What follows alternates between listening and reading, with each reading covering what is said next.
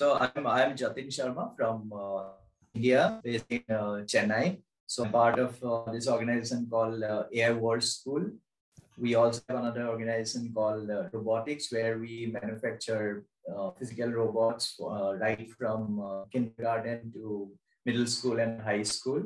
So we focus for kindergarten and early learning. We focus more on screen-free coding, where you can teach basic coding and ideas about AI and things like that without using any screen. So we have various products like Playbits, RoboBricks, where you can learn steps of coding without using any screen, using any laptop or mobile phone. Then for middle school, we have products like Fido, which emphasize on teaching them basics of computer science. And the same products can be used in high school using Bluetooth. They're free to connect with mobile that time, so they can do a lot of advanced programming. They can learn high level programming, creating AI projects. And 2 years before, when pandemic hit, our physical robotics product market was little slow because we were relying on a lot of educators and schools. So schools were almost closed for a year. So that's when we thought, like, why don't you create an online platform where we can load all our learnings and create a platform where a student and teacher can use it for teaching coding and AI. So me and my colleague Borve, we will be talking about importance of artificial intelligence in K-12 level, and we will also show you a couple of solutions we have came across and what are the projects we have developed in last few years. We'll be taking you through that. So thank you, Jatin, for the introduction. Hello again, everyone. My name is Borve. And as we're saying that we're going to just show you an idea of how we have been working with the schools in India, especially from here. We've been concentrating with students over here, also with schools over here, and we're also been trying to get in touch with educators from around the world as well. And we thank Eloisa for we've given a couple of presentations earlier. And it's a great opportunity to talk to you all once again. But I think I see some new faces also, and we are always open to working with educators from all over the world. We benefit when we work together, especially when we're in the goal of helping the students, and that is the main thing what we're also going to be talking about today. So without further ado, I'll just share my screen. I'll switch off my video so that maybe it can help a bit. And I'll just share my screen and we'll go to the presentation. Give me a second.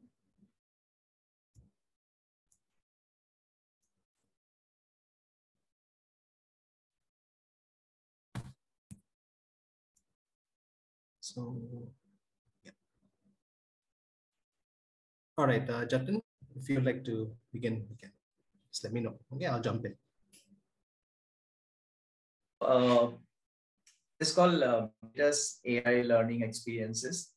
So our motive is to making students future ready.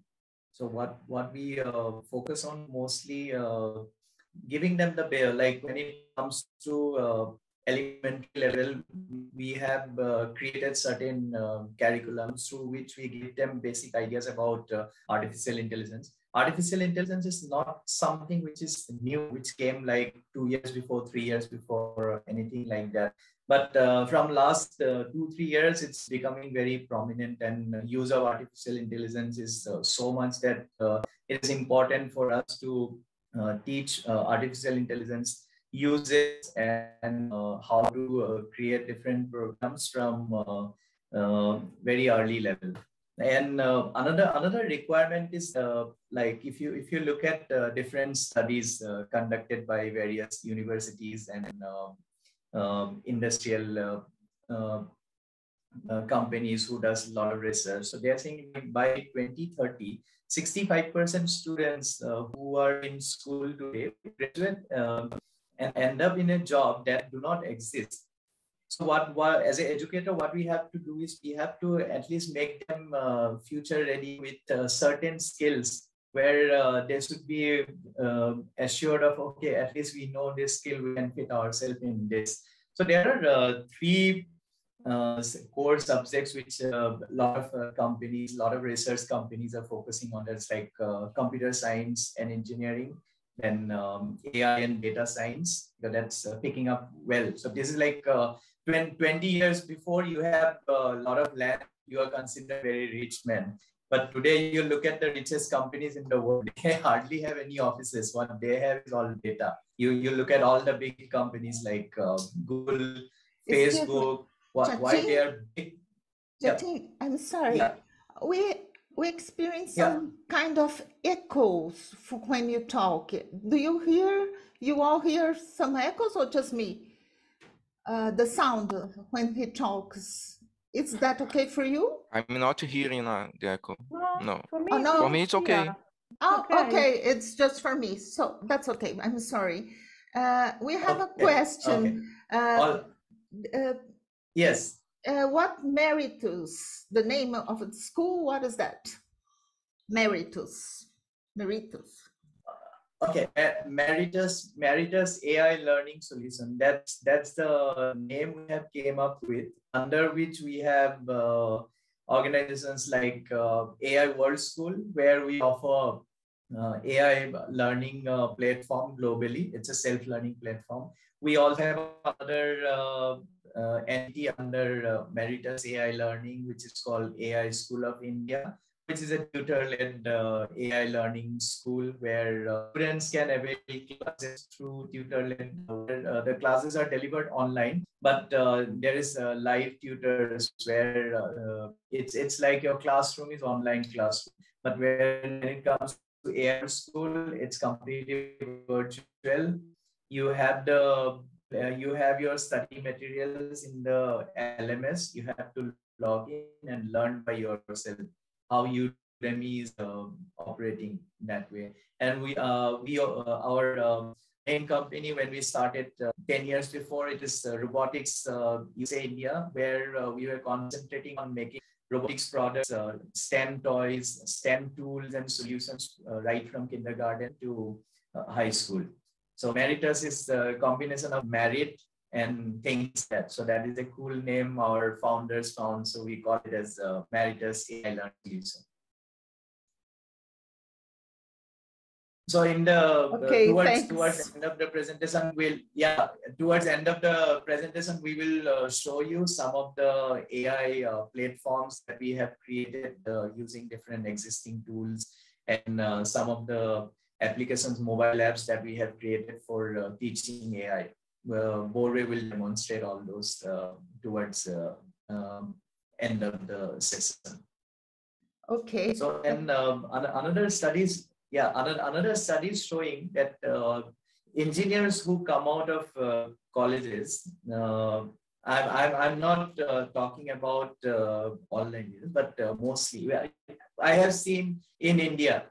So the engineering graduates, when they come out, they are not fit to join a company as an engineer, because what they learn in colleges is not actually applicable in the industry, because they are learning a curriculum which is very old. So it is very important as an educator for us to make our students give the updated curriculum and the things which are going to, we have to be visionaries. We have to teach them something which will work in the future, not something which happened before. And there are a lot of data keep showing about AI. So Forum, it's showing artificial intelligence will create about 133 million jobs by end of 2022. So we are in 2022. So maybe we are in this phase when we will be experiencing already you can see in job portal, if you go, you will always see vacancies coming for candidates who are well equipped with AI, either to operate a AI program. Like there are a lot of softwares these days people are using where they have to do a lot of data science work and things like that. So the students who knows to operate those softwares, they get a job quickly. And the requirement of software engineers or AI developers is also high, because most of the companies who are doing work in a conventional way, they all are transforming into digital, and AI is very essential for them. So it is so that's another reason why we need to teach AI right from early age of education.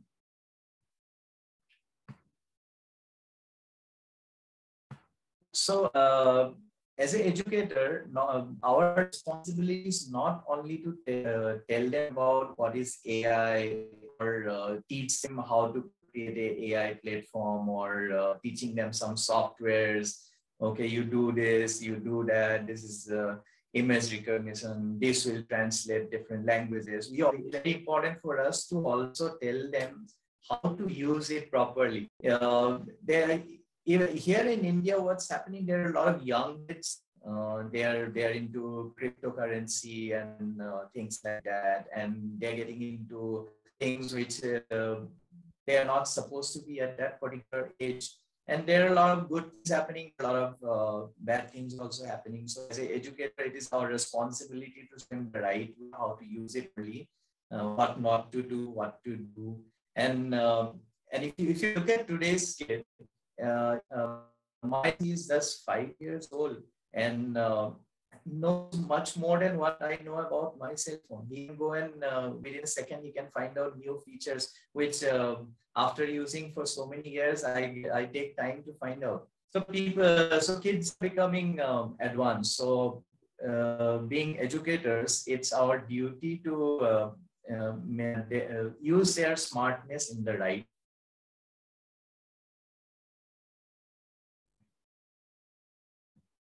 So as I was mentioning, as a solution, we have created the curriculum for teaching AI.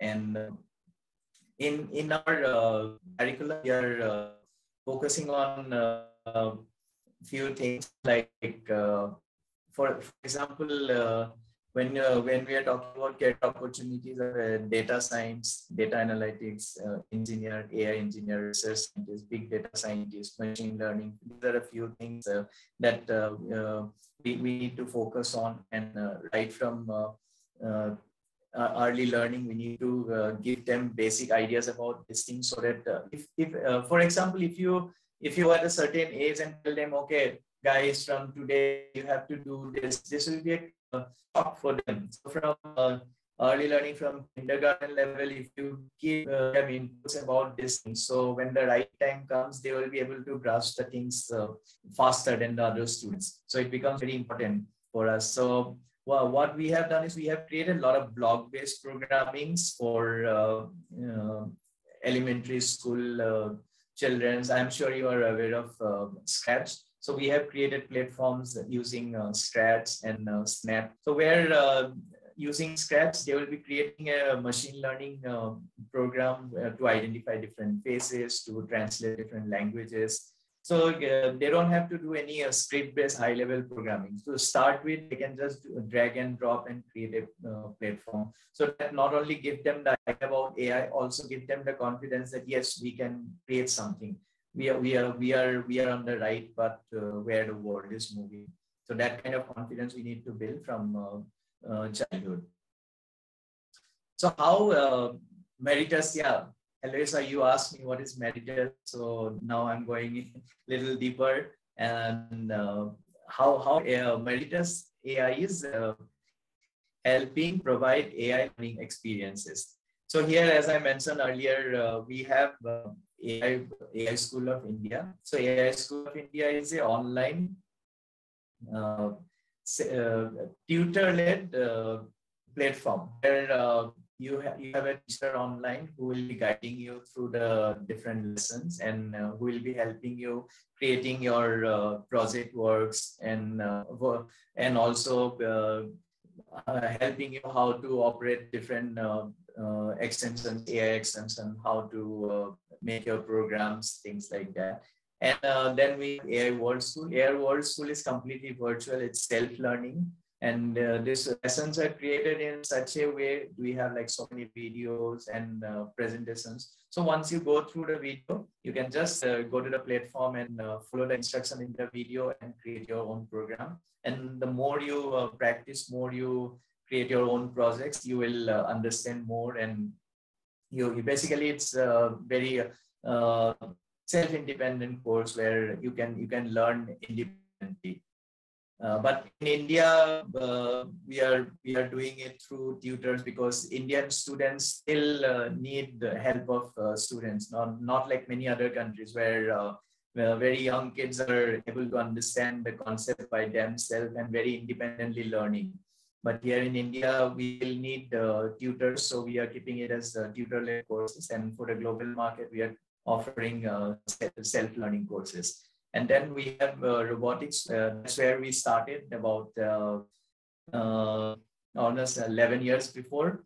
We have seen like our founders have schools in India, about 6 schools. We run Indian curriculum and international curriculum. So our founders, they've understood the need of introducing STEM education and robotics in the schools about 12, 13 years before, and they were doing that. Then in that journey, they realized that there is a gap where there are a lot of educational tools required to give practical knowledge about STEM and robotics to students. And that's when we started manufacturing our own educational robots, or you can call it as STEM solutions or STEM tools. And we started going to different exhibitions, to Bat Show, IST in US. And that's when we started meeting a lot of other educators from different parts of the world. And then we started promoting our products globally. A lot of educators from US, Canada, Australia, Germany, Netherlands started using our product and started giving us back that, yeah, this is amazing product. This kind of fine tuning is required, or this kind of changes in the curriculum will be great. So then we collaborated with many of them, and constantly improving on our product and offering STEM and robotic solutions globally. And we run a foundation also. It's called Play Foundation in India, where it's a part of CSR activity, where we underprivileged students getting knowledge about robotics, STEM education, and AI. We are working with a lot of NGOs. We are working with a lot of underprivileged communities, where we go and conduct free classes on coding, robotics, and AI. And we have taken a lot of underprivileged school students to global platforms like Lego First League competitions, robotics, those kind of competitions. We take them to a global market, so the global robotics field, what is happening, and they get inspired. And you'll be surprised, some of these students who has never seen a cell phone in their life, because they're very they come from a very socially backward community, where their parents cannot afford a cell phone, sometimes they cannot even afford a television in their house. So first time they are seeing a computer or some kind of robotic products in the lab when we organize this workshops or special classes for them. And you'll be surprised, coming from that kind of a background, they're creating their own chatbot, creating various STEM products, and going to global competitions and winning prizes. It's really appreciable. So let me talk about the curriculums that we are offering to global market. Most of our curriculums are created by our engineers and educators, and we also collaborated with professors from Oxford University, professors from Glasgow University, and a lot of educators from IST. And all our courses are mapped with IST, NGSS, and CSTA, Computer Science Standard USA. And for our AI curriculum, we are following AI for K-12, five big ideas of AI. And we also include things like collaborative learning and Bora, can you go to the next slide? So yeah, so I'll explain to them about the milestone structure. Yeah. Okay. Thanks. Yeah. So Jatin has just given you an idea about our organization. What I'm going to do right now is I'm just going to give you a brief summary as to what we've been doing. Throughout the past, since June 2020, when we started our program. So we just in brief, we have run a summer camp. We've also run a COVID Warrior contest, AI COVID Warrior contest. I'll explain about this a little later. We're also running one ambassador program called Indian Mama's Code. To the schools, we are reaching out to them using something called AI Lab, and we also conduct constant webinars for students in India with experts from AI. So let me just go to the next one. So the AI summer camp is, as the name says, it's a special summer camp where students use our platforms to learn about AI. It's just about, for an entire month. And since last year, everyone was at home. So it was a virtual summer camp also. I think maybe the first of its kind, thanks to the pandemic. The AI COVID contest, we held it in two fronts. One was in India and the other one was across the world. In India, we saw participation from around 6,000 students from all across the country and from more than 400 schools. And it was a very nice, very good experience. And we had Mr. Rusbe Aliabadi, he is the CEO of Ready AI. And we had Dr. Prakash, who is an AI expert from IIM Lucknow, handing over the prizes to the students on the competition day. And we also, as I mentioned, we had various webinars with experts in the field. Like, for example, one of these is on the topic called as "Are digital vaccines the next step to fight COVID-19?" This was by Mr. Bhargav Prakash, who is the founder of Friends Learn Incorporated. He is working with Stanford University. He's working with Carnegie Mellon. Daniel, sorry, could you speak a bit slower? Okay. So we can understand better, please. Yes. Yeah. Sure. All right. So I'll just repeat this again.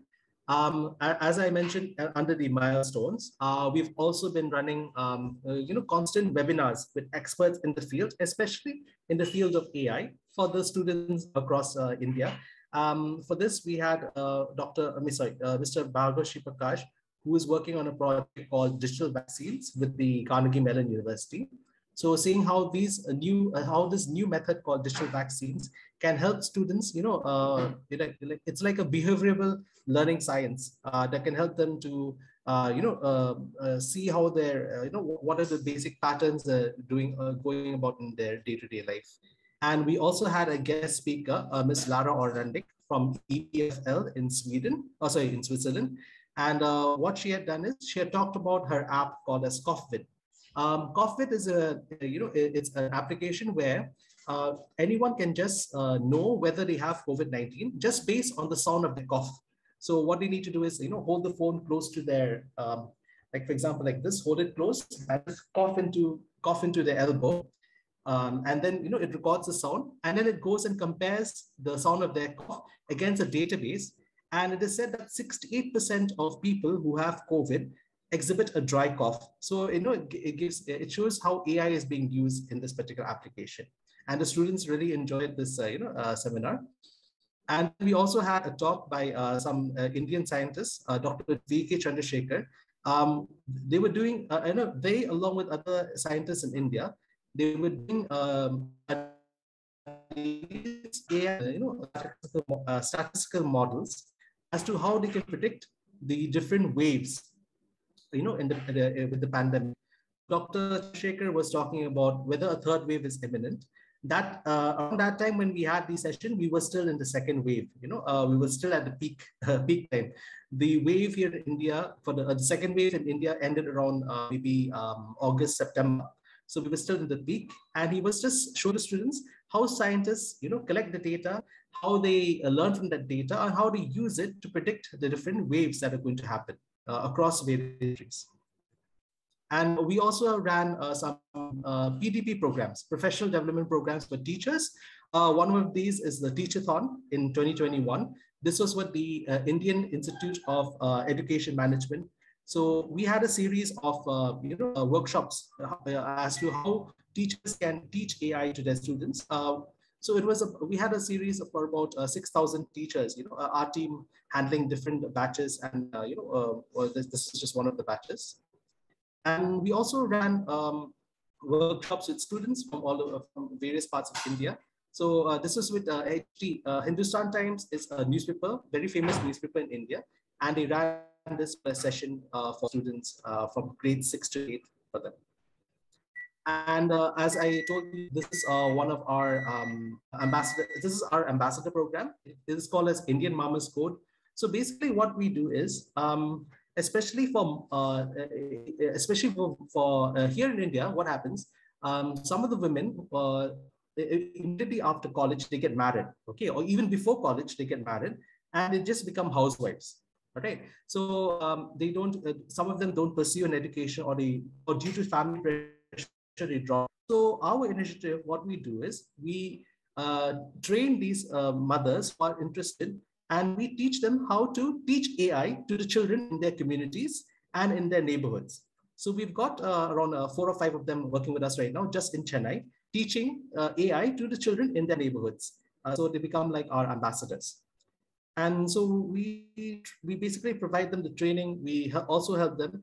And some of our trainers also sit along with them in the classes just to help them, get into it, and so that they're teaching it properly. It's a very, right now they're able to teach the students, on their own. It's a very nice program over here. Another way in which we're reaching out to the schools is called as the AI Lab for Schools. What we're doing over here is, schools, we are telling them that since they already have a lab, they don't need to add any other extra equipment. They can just use our platform directly on their computer systems. Since their computer systems already have access to the internet, they can directly use our platform.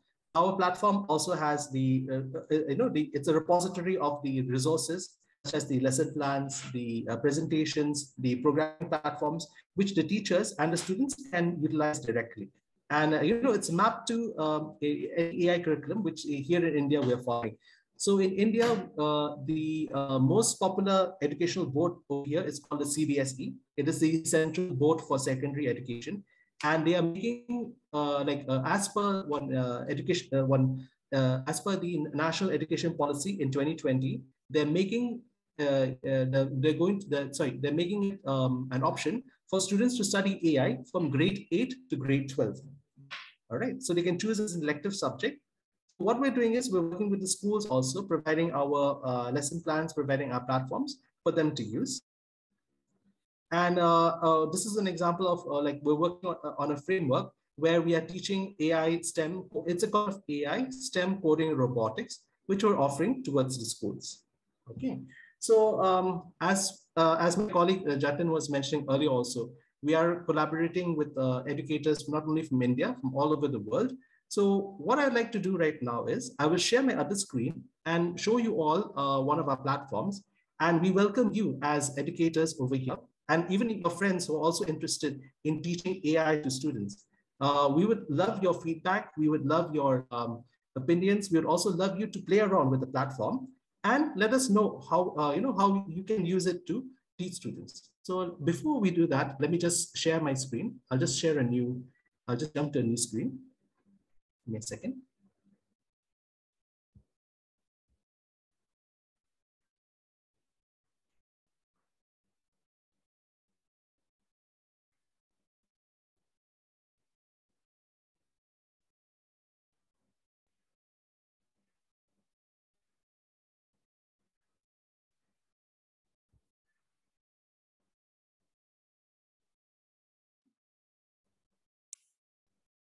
Is the screen visible?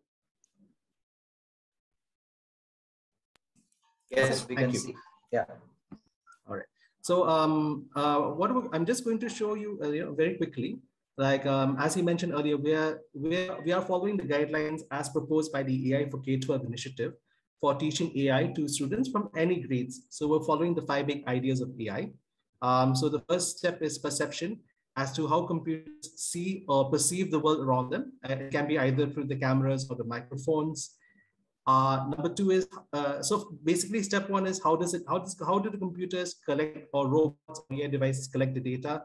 Step two is how do they store the data in various data sets, and how do they understand what kind of data they've collected? Step three is how they learn from that data. They keep going back to those data sets and learning from that. Step four, natural interaction. How good is the interaction between you and your AI device, whether it's computer or robot? Does it speak back to you? Does it show emotions on its face? On the screen? Or what kind of interaction does, how do we have that kind of interaction? Is it as natural or as possible? And last but not least, what kind of impact is it having on, on society, on the environment, whether it's a positive or whether it's a negative impact? And these are also some teaching methodologies that we follow in our classrooms. We ensure that the students carry out some computational thinking activities. This can be done through some CS Unplugged activities. I'm sure many of you know about CS Unplugged. You don't require a computer to teach computer science. And it's basically they carry out some computational computer science fundamentals, like sequencing, algorithms, conditionals, debugging, and so on. And when it comes to design, the design thinking principle, what we do is we follow this spiral. So say, for example, in a classroom of about 60 minutes duration, we start with ask, imagine, and plan. Okay. Sorry, I have the slides ready. So I can explain that a little better. And we also make sure that every student, they follow the project-based learning, and it does not just focus on theory. They should combine theory with an application to learn the concepts much better. So say, for example, if we are teaching something like machine learning, so how do we do that? We're just going to be using a platform we built upon on top of Scratch, called as Scratch for AI.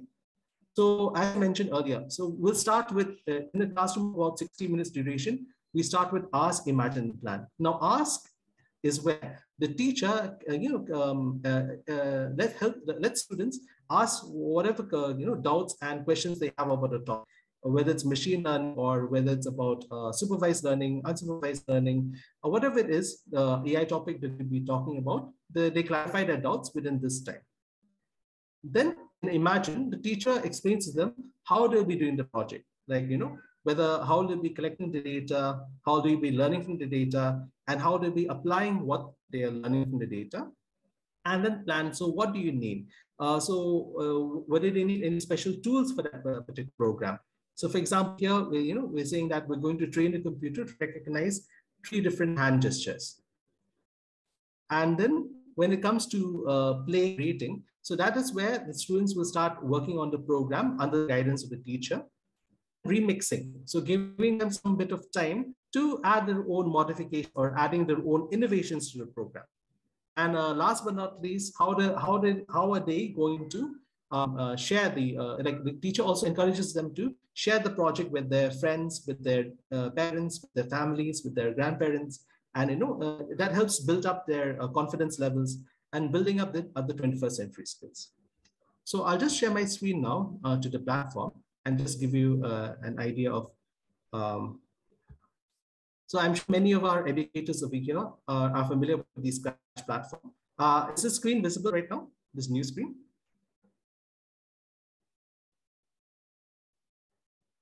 Is everyone able to see the Scratch for AI platform?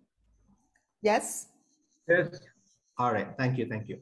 So, so as I was mentioning earlier, we welcome all the educators over here and any other and your friends also who are interested in teaching AI to use this as a tool for for teaching your students or for reaching out So what I've done is we have, I know it looks like Scratch, but there is a difference over here. We have added our own AI extensions to it. So you can, you can add AI functionalities to your program. See, you can carry out various AI programs like, machine learning. You can carry out speech recognition, teachable machines, post detection, and so many other programs are there. So say, for example, I want to teach my students something like, post detection. So I'll just show you a demonstration of that. Give me a second.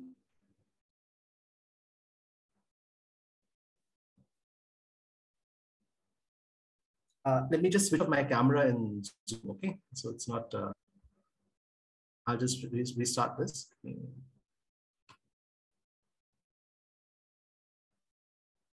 Oops. Just let me log back in.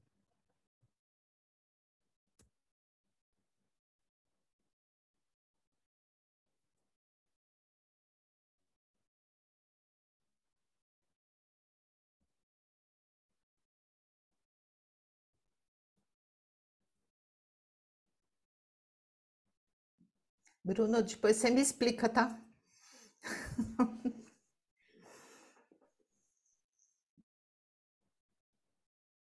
Yeah. So I'm back. Let me just share my screen.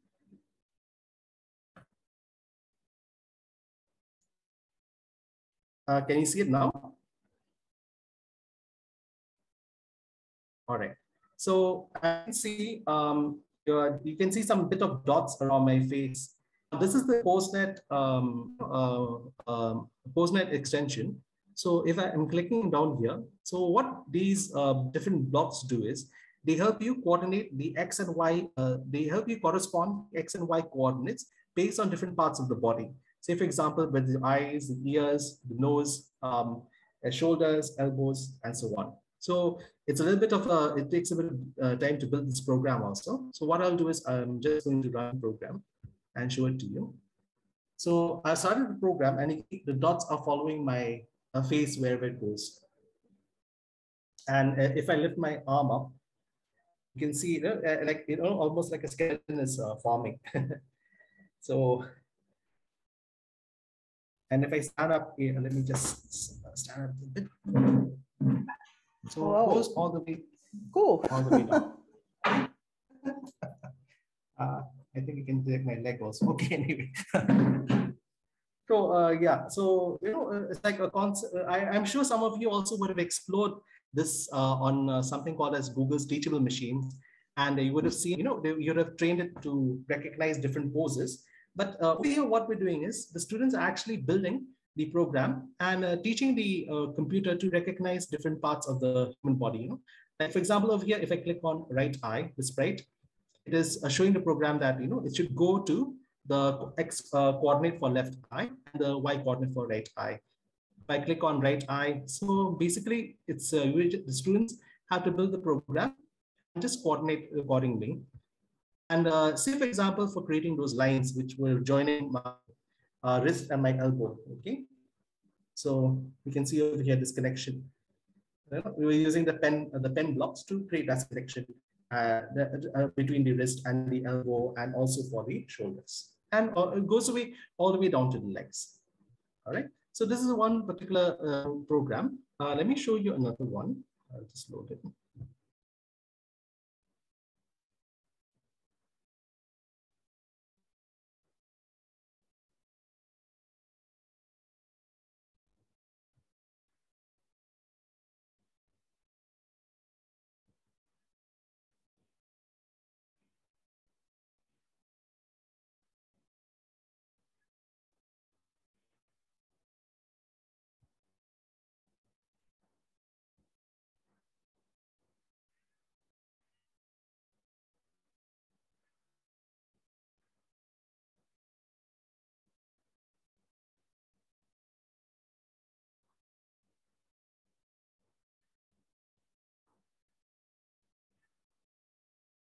All right, so this is a very another simple program for speech recognition. So this is just like a starting point, and the students can add more and more blocks as they wish. So say, for example, example, they want to, make it like a chatbot. They can, provide the different ways in which the computer should reply. For example, over here, let me just test it out and just see if you can able to hear it. So if I say hello, the computer should reply, it should display hello to you too, and it should also reply that back to me. So I'm just going to run the program. Hello. Hello. Oh, it did not hear me properly. So, okay, let me do one thing. I'll just mute myself on Zoom and then I'll run the program. Give me a second.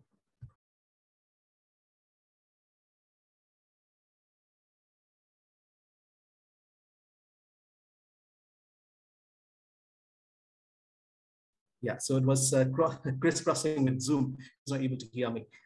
So yeah, so let's have a look at another phrase. So let's say thank you and see how it responds. Let me mute.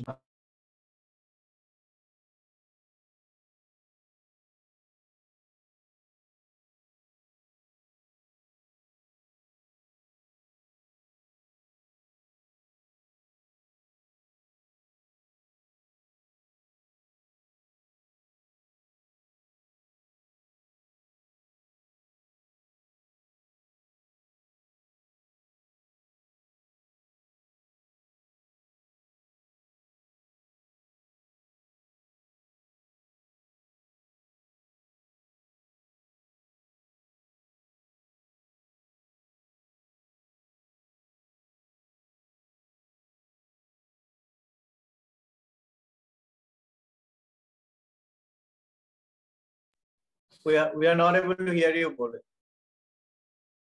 Sorry, very sorry. I forgot to unmute myself on Zoom.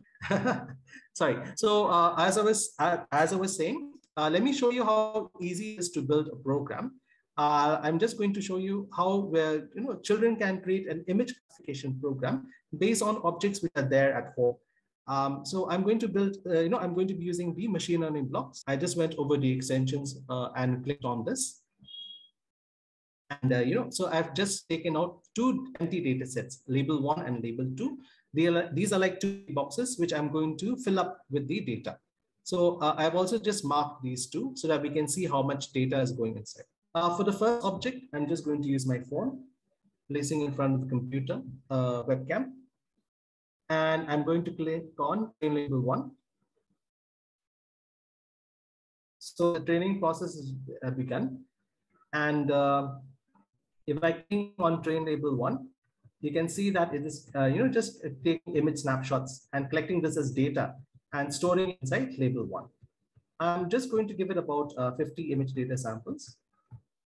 Okay. Now for this object, I'll just be using this spray bottle. Let's put it just in front of the camera, and I'm just going to click on train label 2. Same thing.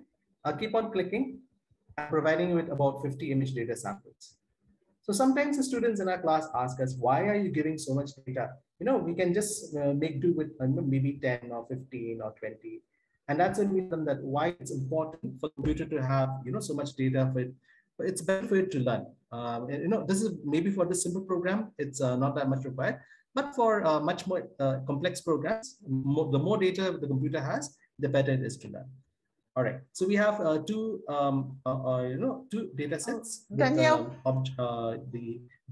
Yes. Hello, sir. one question we have here.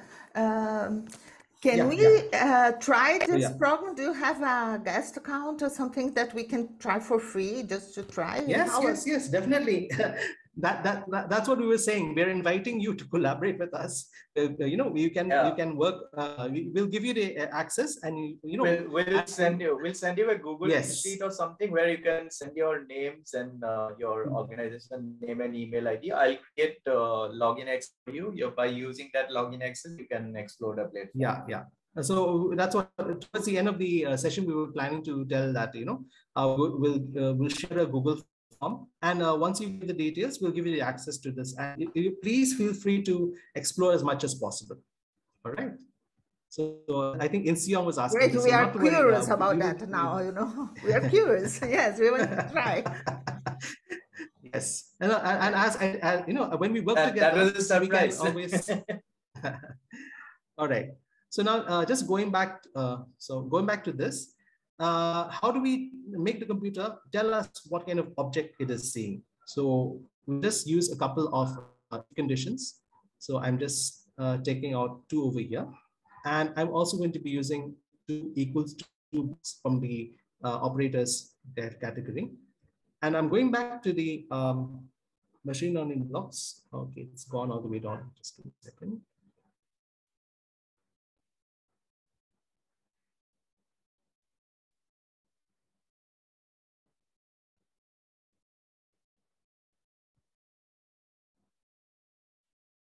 Yeah. So I'll just take out this label reporter block, place it over here. Let me just zoom in so it's easier for everyone to see. All right. So the first condition is what happens when the computer sees the first object. So we're going to point it towards label 1.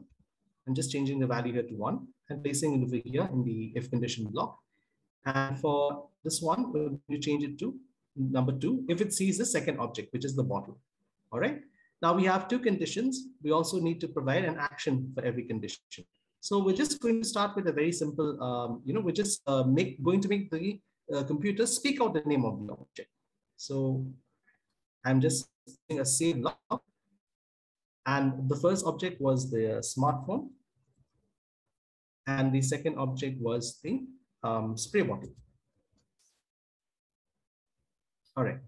So the program is almost complete. We're just going to add a few more elements. One is we're just going to give a wait block to give it a bit of processing time between the 2, when it sees the 2 objects. Okay. So I'm just going to stack them up together and put them in the sequence. So we have 2 conditions, as we mentioned.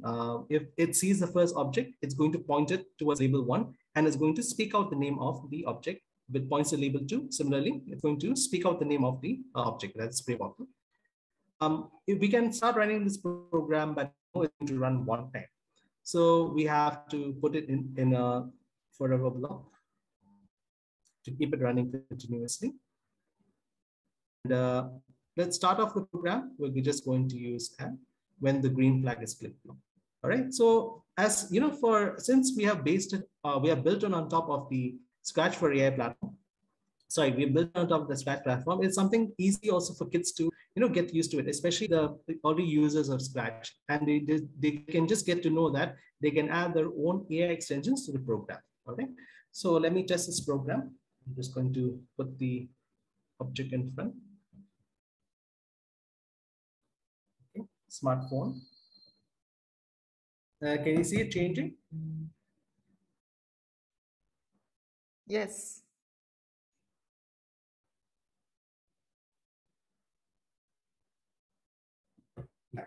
So, one of the remixes that the children have done with this program, especially, when it came to the AI COVID Warrior contest, is some of them use masks, So they took image data samples of themselves wearing masks and not wearing masks. And the small change, what they did is, if the first condition, they're wearing a mask, they just change the value over here to say you are safe. And for the second set of images where they're not wearing a mask, they put something like you are not safe, wear a mask. So they're relating it to the particular what's happening in the world, how to follow the precautions, how to maintain the a proper social distancing and all that. So all children are quite smart, and we all know that. So how do we help them use such tools to relate to real world experiences? All right. So this is just a brief about the platform, what we can do. Our latest extension is something called as NLP with Scratch. So this is using the BERT algorithm in Google. So let me just demonstrate this. It's still a little bit in the works. So say, for example, you can just create, what it does is, just like in your Google search algorithm, it looks for certain words in it. So say, for example, over here, find find the answer. What did John see?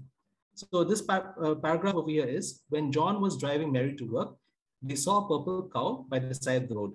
All right. So this is, I'm just going to just put this over here. So when I run the program, let me just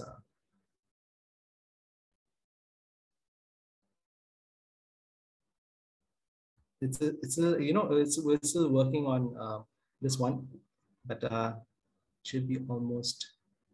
So that's what we need. It'll be good if we can get the feedback from other educators as well. So over here,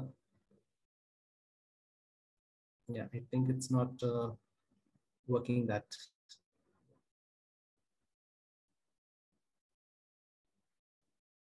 Sorry, it's still a bit it's still a bit in the testing phases, so it's not working that well. But yeah, I'll just let you know. So just one of the new things that is there available on the platform, and we're still in the testing phases, but all the other extensions are working quite well, and we can always help you out exploring them. We have list of programs that you can all try out and explore with each and every extension. If you need any help from us, because we're also using this as a part of our teachers training program.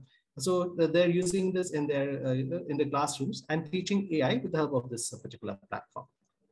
So that is it for from my side as part of the presentation. Thank you very much for listening to us and for seeing this demonstration on one of our platforms. Any questions, please feel free to ask us right now. We're ready to address your queries. Oh, it's amazing. It's a lot of things you have. Huh?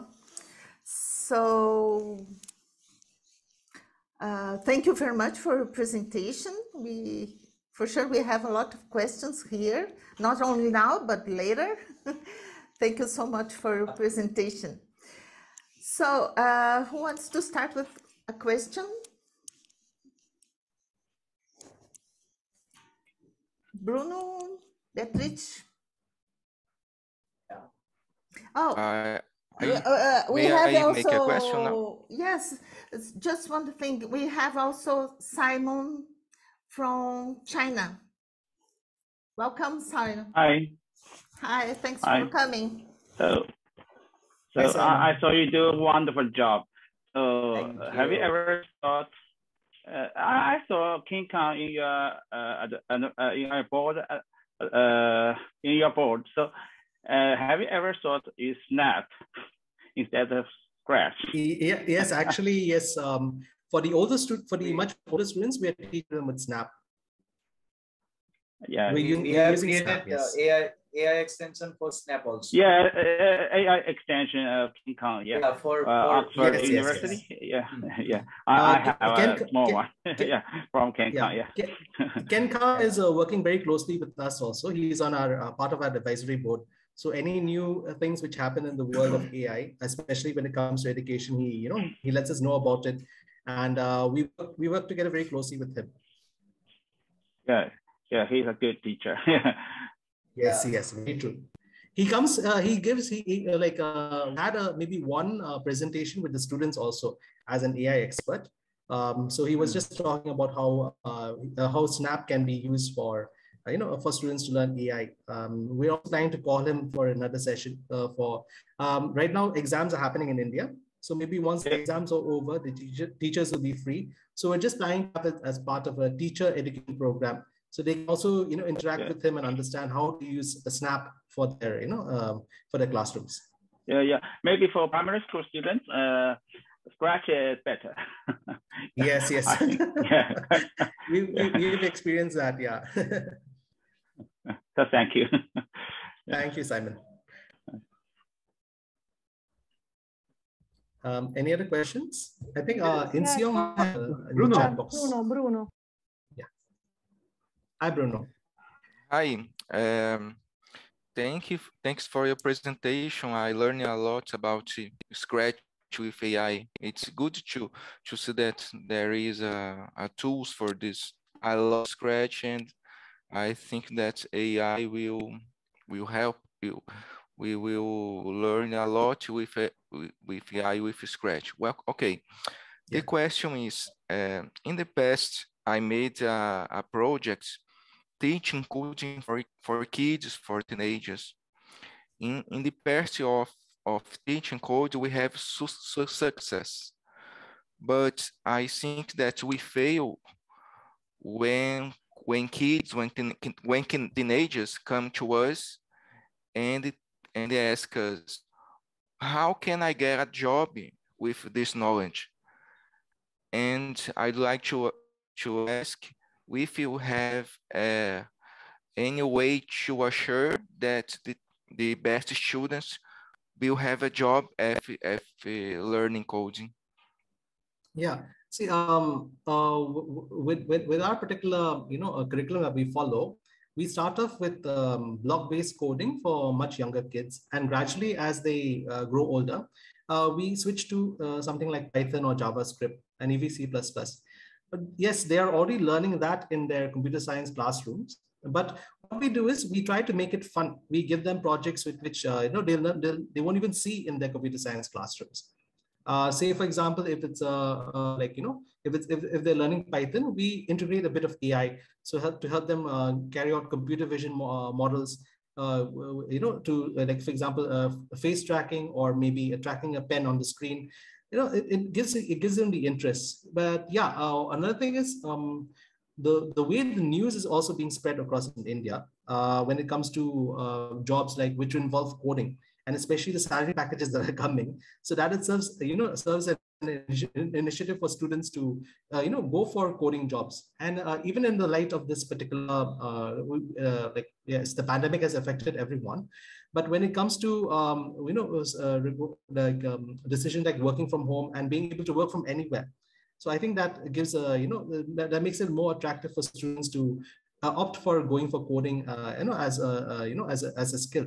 And what we do is the way we gradually help them shift from block-based coding, understanding the concepts of computer science, and then suddenly going into high-level programming languages like Python and JavaScript, and so that it just helps them ease into the transition.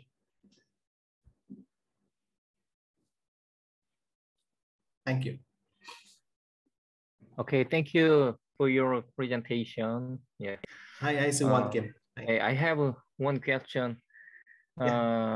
Is there any certification system for AI education for K-12 students? Yeah, I think you mentioned that in the chat box. Right now we are using our own certification, but we have, when it comes to the school, so as I mentioned earlier, the CBSE, which is the Central Board of School Education in India, what they've done is they have given their own certificate. So we're working closely with them, and whenever the students get clear that particular exam, they will get that certification. But from our side, we are giving it for students who are taking our courses individually, we are providing that certification from our end. How can I get how can I get a document or paper about the certification system for AI education? How can I get document or public the paper? Sorry, you were breaking up. I couldn't hear you. Can you please repeat it again? How can I get the public document or paper about the certification for K-12 AI education? Oh, okay, AI education. I am not sure, because we are also trying to find that out from our end as well. The only thing is, since we are working with the school board here in India, so the students are getting that certification, which is coming with the school board.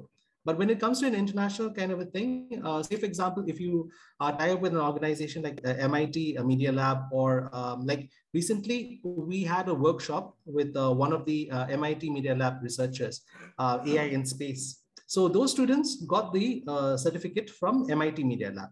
Not from us, but they got it from MIT. So maybe if you tie it up with another organization similarly who has that kind of a standard, and mainly with the university, that adds more, that will add more value to the certification. We are in fact negotiating with a couple of universities to get an affiliation where they complete a course from us. They will get a certificate from us with affiliation of that particular university. So we are in talk with a couple of universities from US. So maybe it's long process, maybe 4 months time. Since we mostly cater to kindergarten to grade 12, that particular thing is not, but for giving the certification for someone who is finished their grade 12, in college level, like the bachelor's or the master's, it's quite easy to provide that kind of certification and working closely with the university. Even here in India, most of the universities are still working on their own AI programs. Maybe for the past 2 years, they've just included AI as a separate subject from the computer science curriculum. So it's still taking a bit of time, and finding the right people to work with. We are like so many universities here. We just tied up with IIT Madras in last year, and what we're doing is we're just working together with them. And the students are getting, students who come through our programs, they're getting internships in IIT Madras. Short internships, maybe for a month, 2 months, but that itself is of great value for those students, working in a place like IIT Madras, which is one of the top 50 universities in India itself, maybe in the world also. And so that, for when it comes to certification, I'm not really, it depends, but I think mainly tying up with a really, prospective and prestigious university will add value. Okay, how many schools? How many schools join this curriculum, AI curriculum? Is this applying to probably K-12 schools? Yeah, so like right now, if you see there are about,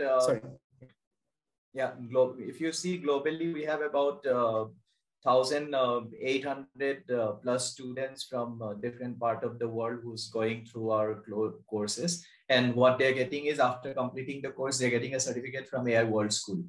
So they haven't asked us like we need another certification. So they're doing this course just to get the certification from AI World School. So I think we are doing a good branding on that.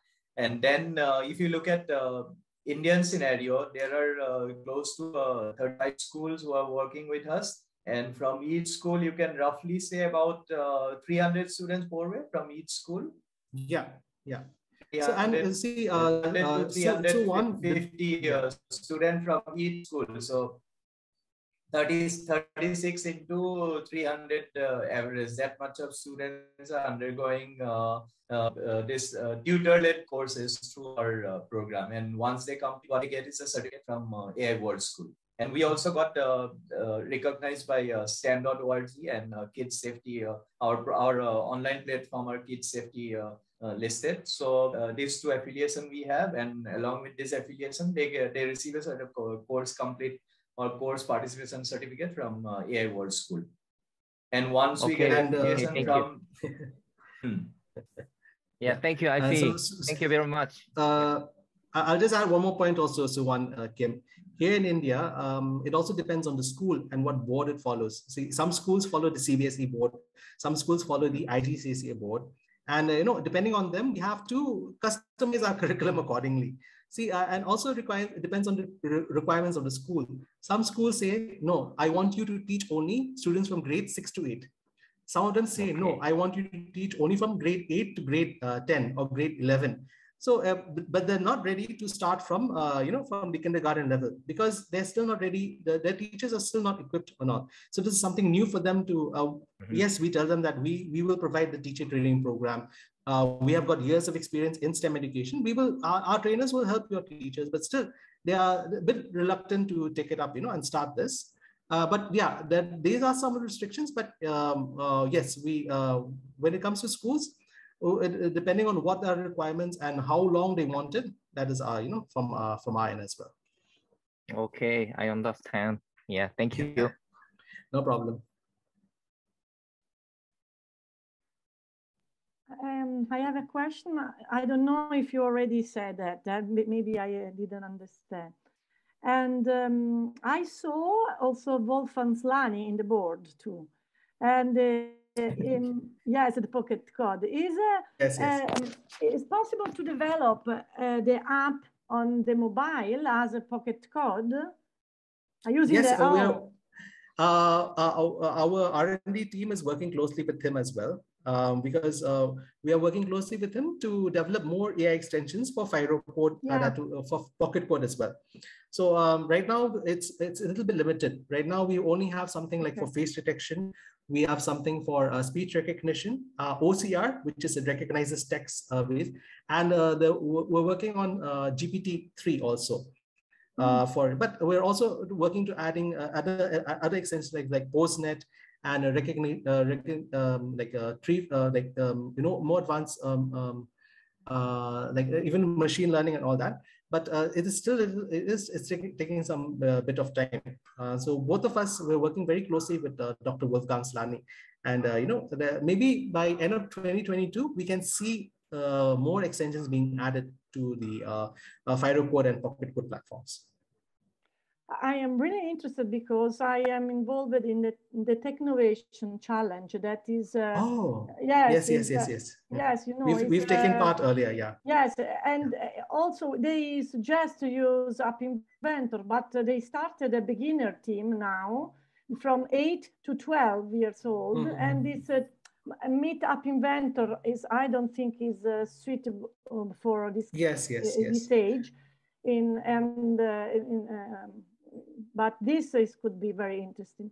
Another question: do you introducing AI in school and at that age is important also because let children to know better about their own learning and how it works, the perception, how the really when you understand how your sense work.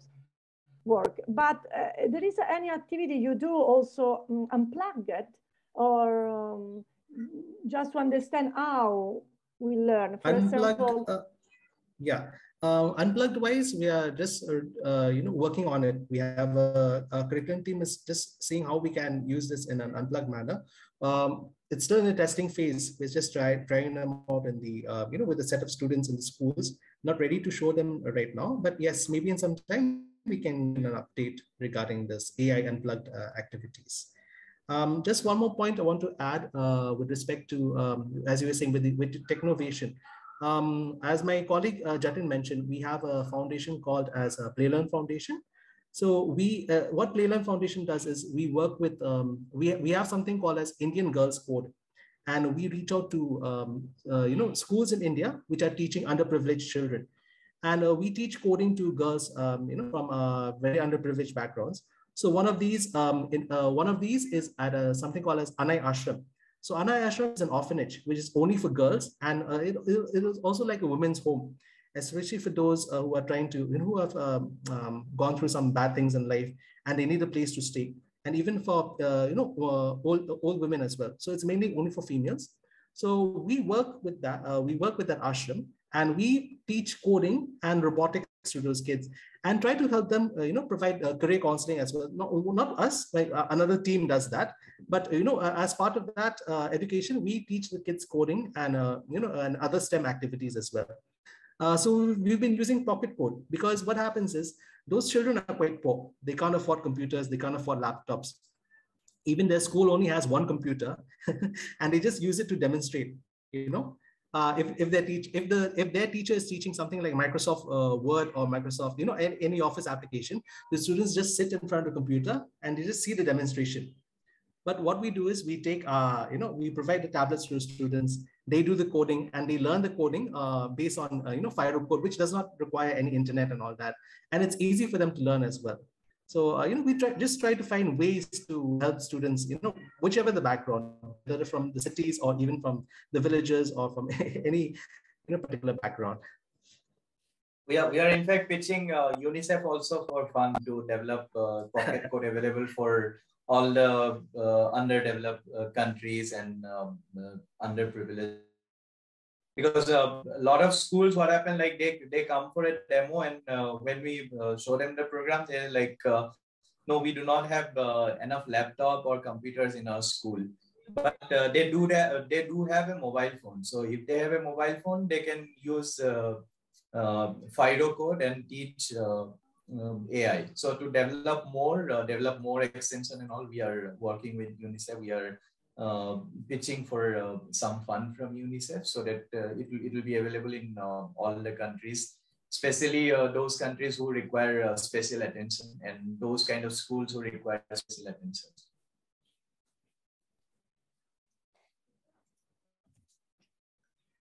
Okay. I have a similar question as Maria. First, I was very impressive for your platform because sometimes I use a teachable machine or machine learning for kids. Sometimes I think that how about I can use BERT or transformer in Scratch, but it already made. It's still in, it's still a prototype. Yeah. Still working on the kinks. Yesterday when we were testing it out, it was working. Today it didn't work. So anyway, yeah. Yes, please, Insiong, please continue. And my question is, there are high entry barrier for teachers because they have to know about Scratch, how to use Scratch or how to use a platform for teaching AI. Do you have any idea for teaching concept of AI, such as backpropagation or perception, without using code or programming or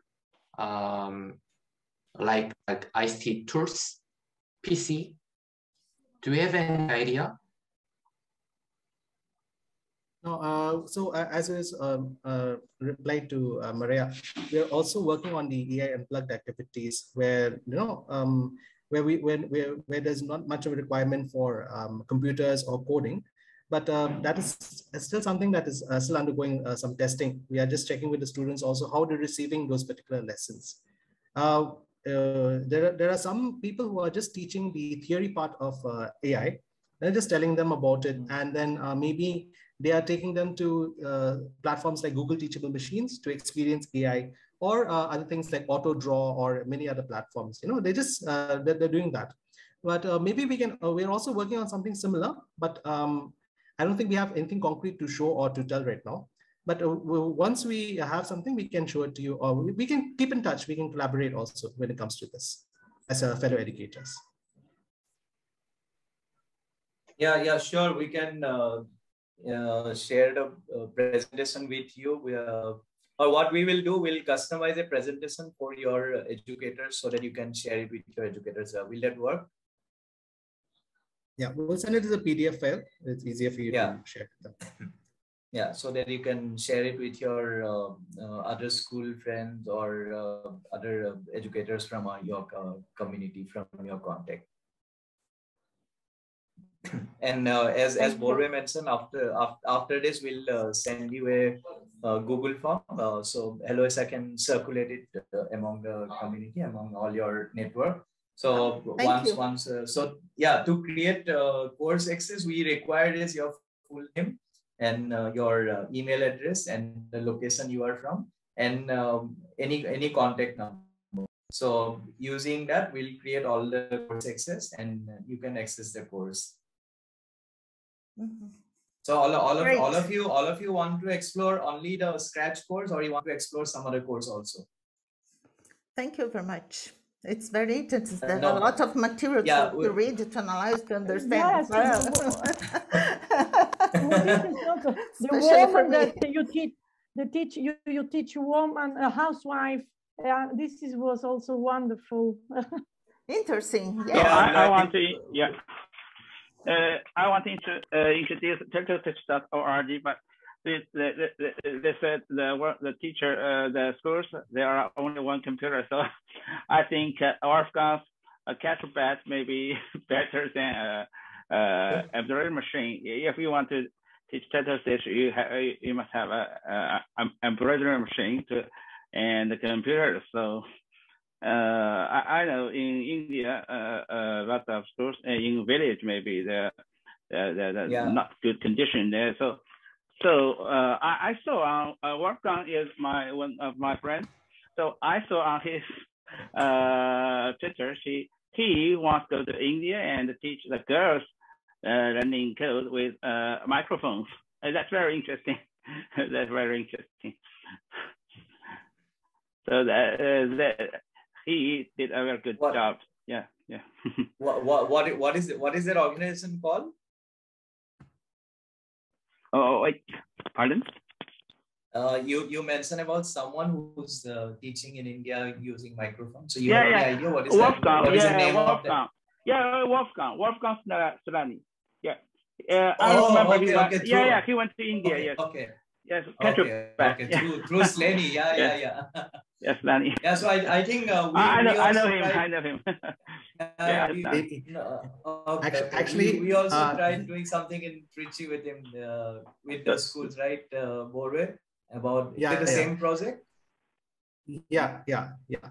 Actually, if it weren't for Dr.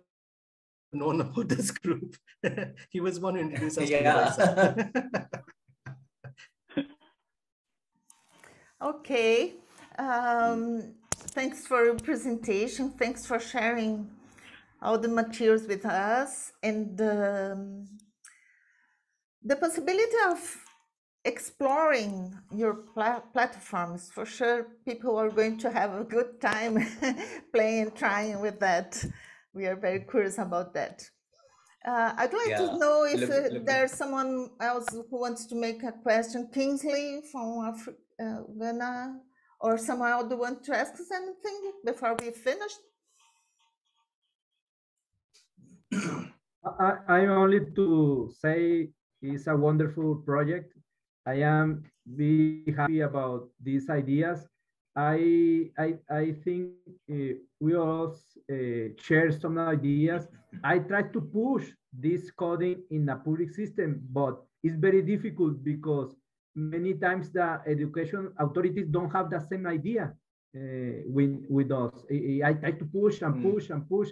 We have 5 years to push coding in kindergarten, and many times say, hey, in child no need this information. But today, when the parents don't have time to with when the children give a cell phone or a tablet, and the child only move and entertainment but no education, and this is my idea when the parents in my project try to find the tablet with the parents, because the authorities don't have money to pay this tablet. And this is a similar situation I listen in India or China or other countries that public system don't have money to give a tablet for every child in the schools. And this is the same in Mexico. I try to push and when this information is very good to show. Sorry. You try to show these local authorities in education? Yes, we try to do that. Here in India, it's also because the ruling government has started this, they just changed its national education policy to make sure that coding is compulsory from 6th grade onwards, and AI should become an elective from 8th grade onwards. That's why everyone is like getting into this, AI and coding bandwagon. So, but yeah, even after passing that rule, the schools are still ill-equipped. When it comes to the government schools, as we mentioned, some of them don't even have computers. So they're not able to, they don't know how to teach. They just have one computer, which they are just, showing as a demo. They're showing videos or something. Thanks to the help of some NGOs who, or through some CSR programs with some companies like Ford, Amazon, big corporates, they gift computers to the schools and the students. But again, they don't have the people who will maintain these computers. What happens is it's just like a gift, but you don't have the person like a computer science teacher who will maintain so it's still a long way to go through. The government may propose something, but it's not only when it comes to coding. I myself am from the biotechnology background, bioengineering, and I got into STEM education. So earlier when I was working with some biotech labs, so the same thing, the government gives a lot of funding to the labs, but no one is there to properly handle the equipment. A lot of equipment, they get a lot of funding to buy lots of material, and it just stays in the corner and not being used properly. So it's there like that, just on a whim, they purchase material, they use it. But yeah, there is a need to, get people to get properly trained to use the equipment, to get interested to use the equipment. So that is, I think that is a call for us as educators to, maybe we are interested, but we have to also help other people get interested. Thank you. Yeah.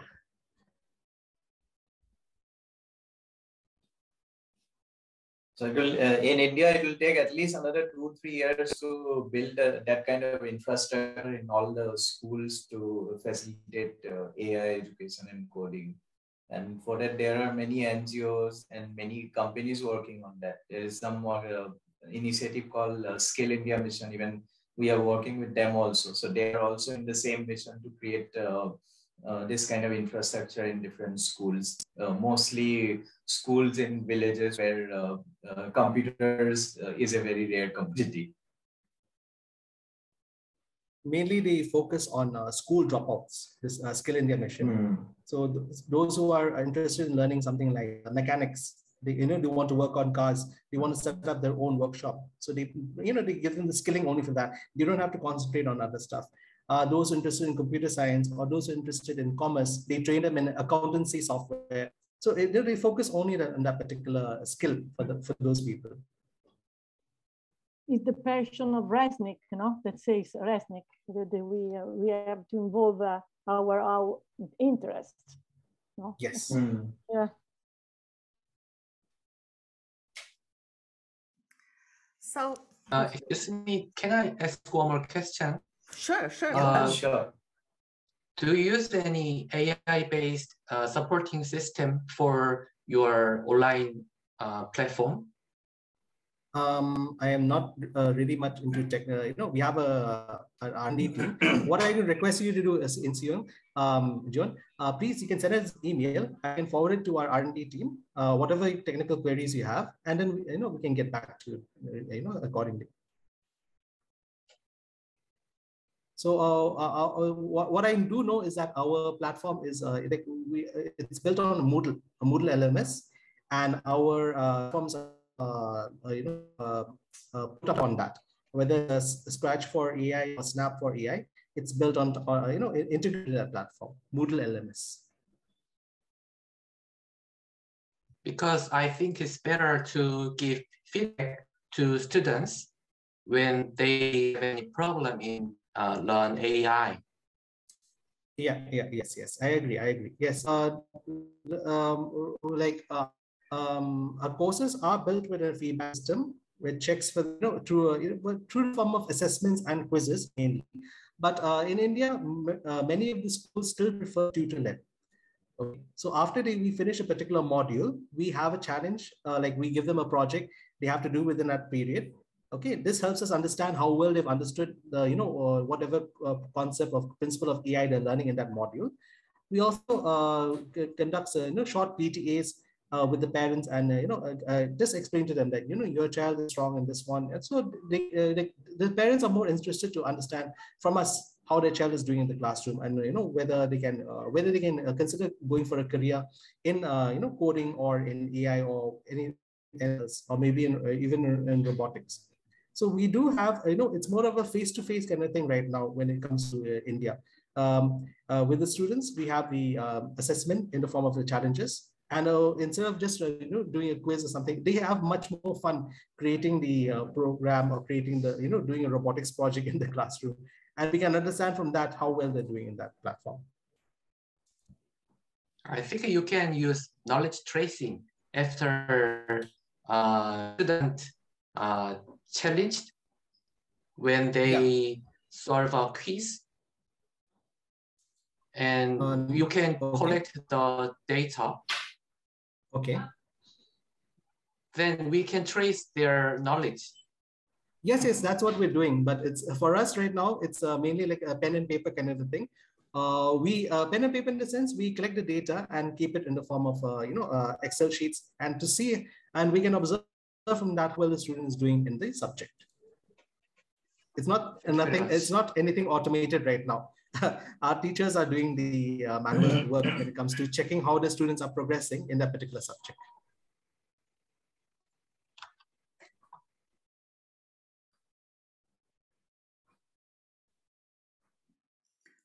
Okay, I think we're done now. We have lots of questions. I want to thank you very much, Jatin and Daniel, for such a good presentation. So good. It was our pleasure. Yes. Thank you so much for spending your weekend. Almost more than 1 hour we spent here. No. Yeah, it's 1.5 hours, I guess. Yes, yeah, and for your good explanations and answer a lot of questions. It's so we are so grateful for that. Thank you very much. Looking forward to catch up again. It'll be nice to have another discussion like this. Yes, thank you. Thank you all for coming. People who wake up early or still wake up late in the night for being with us. But sometimes it's very good to meet you all in real time, isn't it? That's what I'm saying. Why don't you organize something, some physical conference we all can and share? Yes. We would love to come to Brazil. Oh, you're welcome. Yes. That's a good idea. So bye-bye, people. Thank you very much. Bye. Thank you. Bye. Bye.